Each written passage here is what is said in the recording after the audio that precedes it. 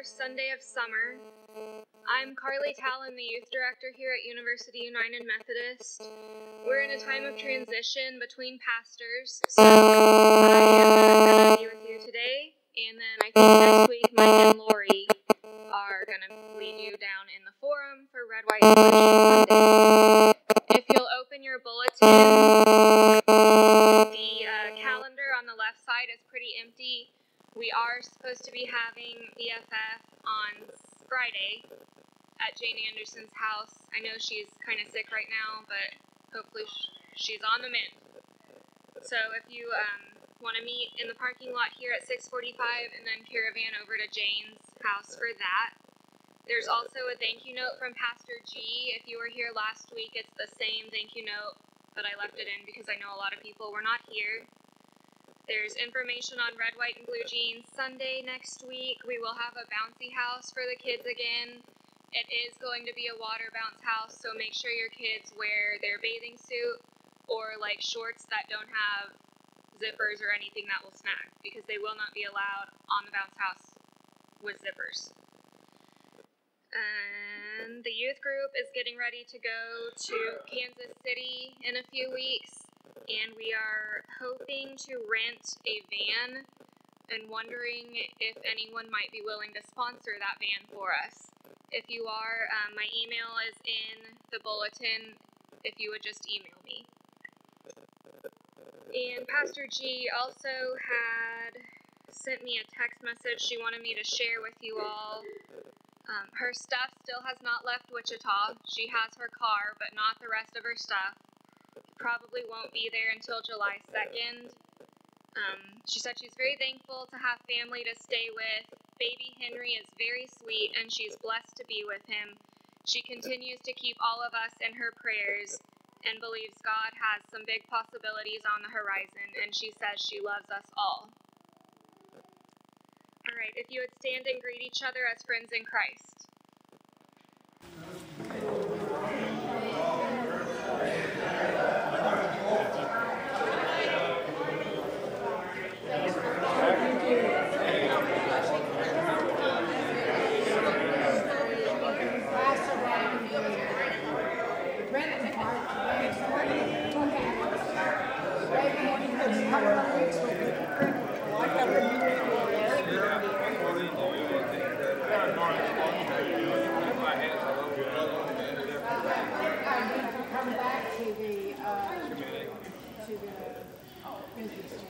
All right, if you would return to your seats for the time of centering. I also forgot to mention that I have a rough copy of the directory that I will pass around after the time of centering. If you will find your page and put a check mark on it if it's correct. If there's anything that needs to be changed, please make note of the changes. All right, today I'm going to share the story of my call into ministry. I believe everyone is called to serve in some way. How are you answering your call from God? A time of centering is a time for you to set aside all that you brought with you this morning and be open to the presence of God through the Holy Spirit. A time of centering.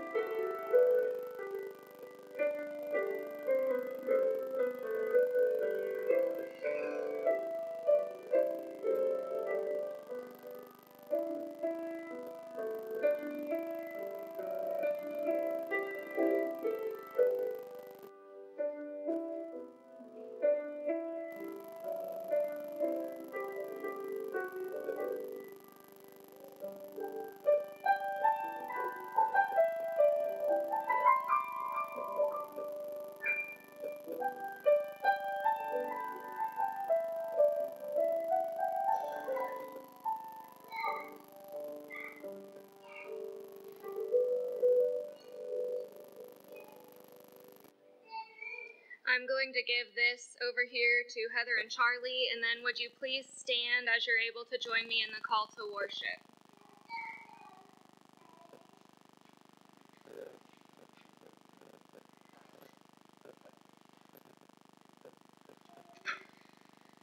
I will read the italicized type, and you will respond with the bold type.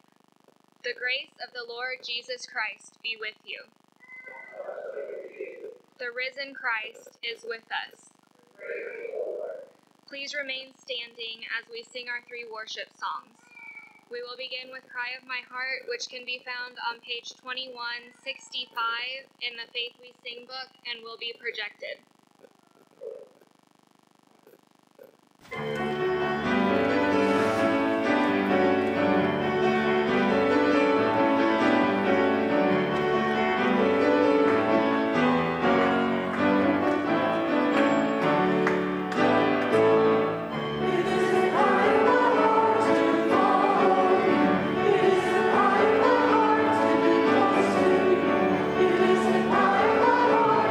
Follow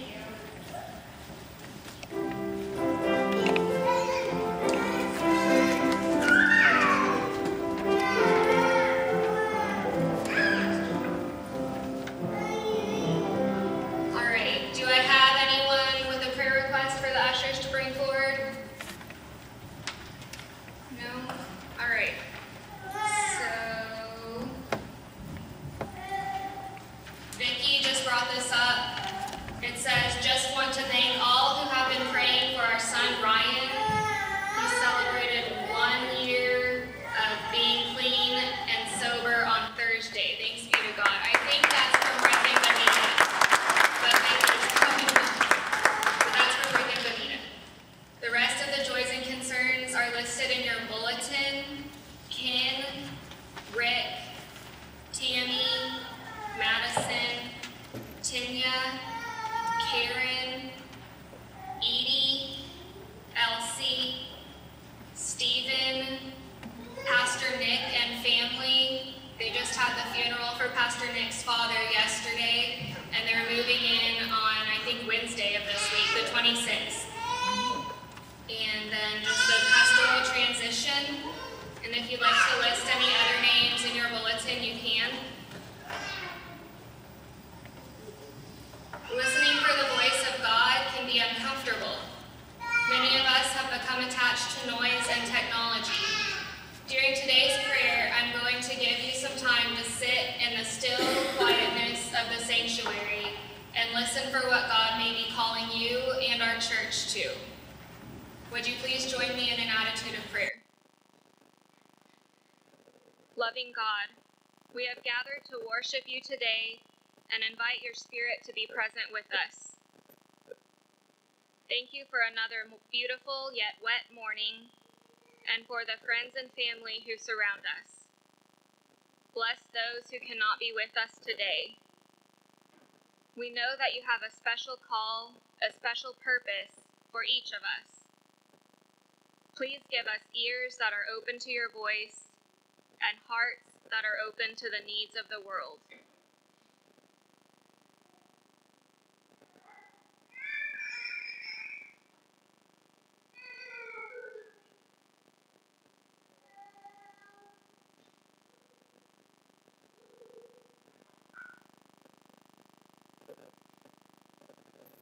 Lord, help us to live out your call on each of our lives, to serve others. We offer these prayers and the prayers of our hearts in the name of Jesus Christ our Lord, who taught his disciples to pray, Our Father, who art in heaven, hallowed be thy name. Thy kingdom come, thy will be done, on earth as it is in heaven. Give us this day our daily bread, and forgive us our trespasses, as we forgive those who trespass against us. And lead us not into temptation, but deliver us from evil. For thine is the kingdom, and the power, and the glory forever. Amen. The offering prayer will be projected on the screen, if you'll please join me in saying that. Bless the gifts our hands have brought. Bless the work our hearts have planned. Ours is the faith, the will, the thought. The rest, O God, is in your hands.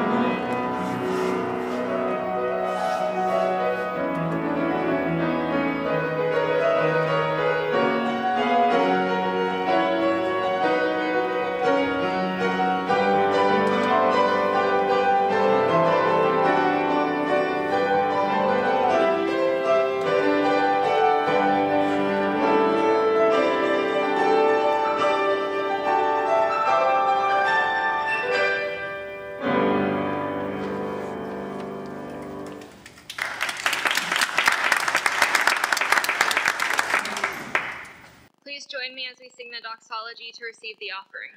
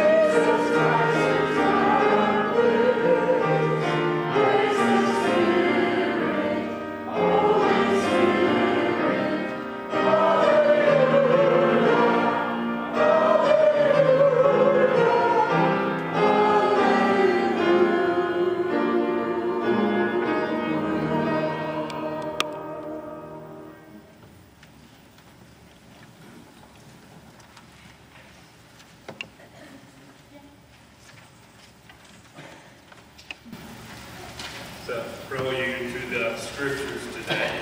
We'll start with this prayer. Lord, open our hearts and minds by the power of your Holy Spirit, that as the scriptures read and your word proclaimed, we may hear with joy what you say to us today. Amen. The reading today is from 2 Corinthians 12, 5 through 10. On my behalf, I will not boast, except of my weaknesses. But if I wish to boast, I will not be a fool, for I will be speaking the truth. But I refrain from it, so that no one may think better of me than what is seen in me or heard from me, even considering the exceptional character of the revelations. Therefore, to keep me from being too elated, a thorn was given me in the flesh, a messenger of Satan to torment me, to keep me from being too elated. 3 times I appealed to the Lord about this, that he would lead me. But he said to me, my grace is sufficient for you, for power is made perfect in weakness. So, I will boast all the more gladly of my weaknesses, so that the power of Christ may dwell in me. Therefore, I am content with weaknesses, insults, hardships, persecutions, and calamities for the sake of Christ. For whenever I am weak, then I am strong. This is the word of God for the people of God. Thanks be to God. This morning I'm going to share the story of my call into ministry. It's not a story that I've told many people, and I'm not sure I'm going to make it through without tearing up a little bit, so that's just to warn you. People often ask me if I've ever heard the voice of God. The short answer to that is no. I've never heard the voice of God, like I would hear a person talking to me. Today I'm going to tell you the long answer as I share my call into ministry. This spring in my crisis counseling class at Asbury Theological Seminary, we studied Burton Cooper's book, Why God? Cooper shared experiences counseling individuals going through various crises: death of a relative, life-threatening illness, victims of assault. One of his stories stuck with me, though. Cooper relayed the experience he had with the families of 2 Marines. One of the families received the news that their son had not been killed by a terrorist bomb. The other family, as you might have guessed, was told that their son had been killed. The second family had to struggle with the thought that God allowed their son to die. Cooper gave this family the same challenge as he gave all of his clients: to quit asking, "Why me, God?" and instead to ask, "Where is God in this?" I learned this lesson for the first time in the spring of 2014. In my second year of college, I was diagnosed with a cyst on my pituitary gland. The diagnosis came after I had a CT scan to find the cause of a migraine that had lasted over 2 months. Following my diagnosis, the week before spring break, I decided to take the rest of the semester off for more testing and treatment. One day while I was in the shower, I did something I know we are not supposed to do. I bargained with God. I fell to my knees crying and prayed, God, if you take this cyst away from me, I will do whatever you want me to do. At the end of April, I had a second CT scan to confirm the presence of a cyst. Guess what? The cyst was gone. I struggle to claim that I was healed when I know there are so many people out there who do not experience the physical healing that I was given. I learned quickly not to ask, why did you heal me but not all these other people? Instead, I began to ask, what am I supposed to do with my life since I was given a second chance? With the great news that my cyst was gone, I enrolled for an online summer class at Kansas Wesleyan. At that point, I was majoring in psychological services. I wanted to be a pediatric psychiatrist.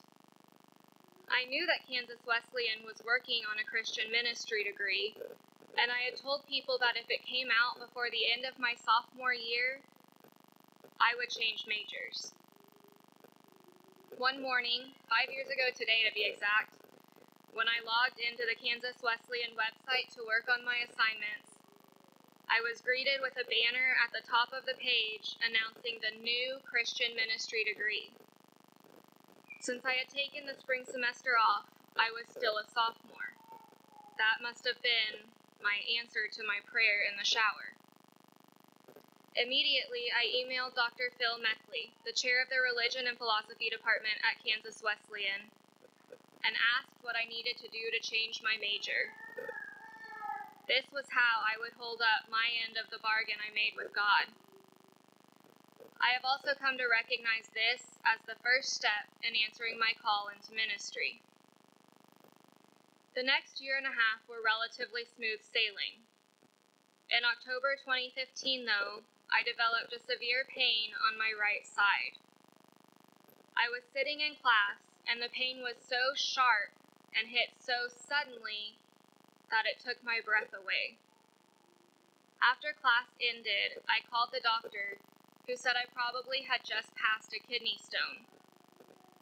Over the next 3 or 4 weeks, I visited the emergency room and my primary care physician more times than I can even remember. I even went to the urologist, hoping he could help me pass this kidney stone. Finally, I was diagnosed with bilateral pulmonary embolisms. I had blood clots in both my lungs at the age of 22. I was sent immediately to the hospital, where I was admitted and spent a week on IV blood thinners. Around 2 a.m. on my first night in the hospital, I was laying in bed with the wall-mounted TV playing something on Disney Junior. It had been a long 12 hours, and I was exhausted, but also restless. My brain kept reminding me how lucky I was to be alive. People don't survive for weeks with multiple blood clots in their lungs. Then suddenly, I felt a peace wash over me. This is the closest I have come to ever hearing God's voice. The peace also left me with a feeling that I was supposed to be a hospital chaplain. Within a month of being released from the hospital, my pulmonologist had me do a follow-up CT scan to see if any of the blood clots had reabsorbed. That CT scan came back completely clear. My blood clots were gone. That doesn't happen either. While I was in the hospital, my cousin brought me a cup that had part of today's scripture on it. 2 Corinthians 12 verses 9 and 10 have become my verses. They remind me that no matter what I'm going through, God is with me and is using me to share the good news. I even have the verse number inscribed on the back of my class ring from Kansas Wesleyan. I spent the next year angry that I had wasted a week of my life in the hospital on blood thinners, when it probably wasn't even medically necessary. After starting seminary in the spring of 2017, I realized that without that hospitalization, I would not have heard my call into chaplaincy, and I have since made peace with the experience. My call continues to evolve. While I do feel called into pediatric hospital chaplaincy, I also feel a little pull towards teaching theology at the college level, thanks to Pastor G. What I do know is that my call and yours will change throughout our lives. The important thing is that we remain open to what God would have us do. One of the easiest ways to do this is to follow God's greatest commandment and to continue to love God, love all. Amen. Would you please stand as you are able and join me in our closing hymn, Here I Am, Lord, which can be found on page 593 of the hymnal and will be projected.